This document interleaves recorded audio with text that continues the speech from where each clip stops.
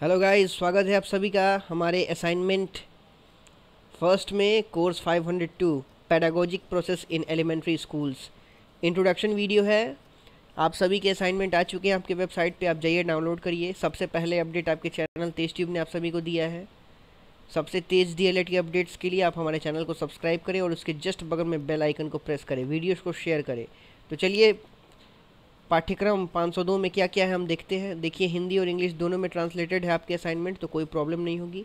Assignment की marking आपकी 30 marks की है। तो क्वेश्चन देखते हैं असाइनमेंट 2 में कैसे क्वेश्चन है।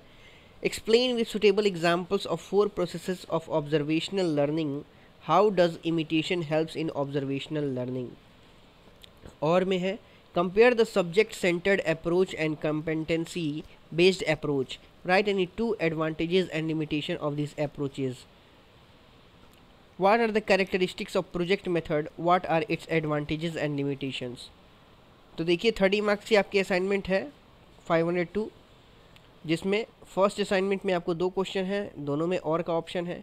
सेकंड असाइनमेंट में भी आपको 2 क्वेश्चन मिलेंगे। How do you plan to organise your classroom space to make it learner friendly. अपने कक्षा कक्ष को अधिगम अनुकूल बनाने हेतु आप क्या योजना तैयार करेंगे। तो 500 शब्द में आपको इसे लिखना है।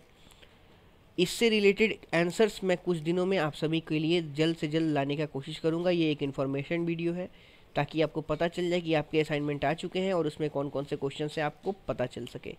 देखिए असाइनमेंट 3 है, इसमें असाइनमेंट 3 में मात्र एक क्वेश्चन है।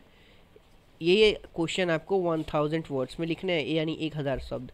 यानी पहले दोनों असाइनमेंट आपको 500 वर्ड्स में और थर्ड असाइनमेंट में ओनली 1 क्वेश्चन है जो आपको 1000 वर्ड्स में लिखने हैं। तो ये था हमारा असाइनमेंट नंबर 502। तो उम्मीद करता हूँ कि आप तक ये वीडियोस अच्छे से पहुँच जाएंगी और आप इसे ज़रूर से ज़रूर शेयर करेंगे। आगे अगर इससे कोई भी क्वेश्चन हो तो मैं सभी को जल्द से जल्द प्रोवाइड करा दूंगा आपके चैनल तेज ट्यूब पे। तो D.El.Ed के सबसे तेज़ अपडेट्स के लिए हमारे चैनल से जुड़े रहें। धन्यवाद। जय हिंद।